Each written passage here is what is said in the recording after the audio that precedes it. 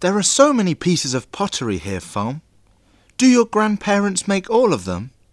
They can't because we have lots of products. They make some and other people make the rest.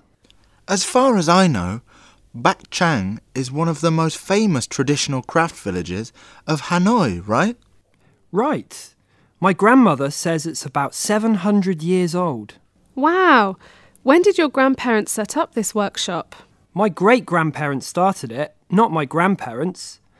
Then my grandparents took over the business. All the artisans here are my aunts, uncles and cousins. I see. Your village is also a place of interest of Hanoi, isn't it? Yes. People come here to buy things for their house. Another attraction is they can make pottery themselves in workshops.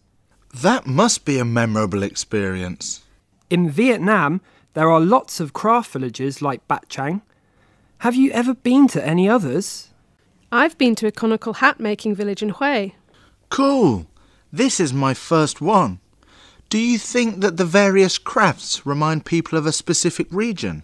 Sure. It's the reason tourists often choose handicrafts as souvenirs. Let's go outside and look around the village.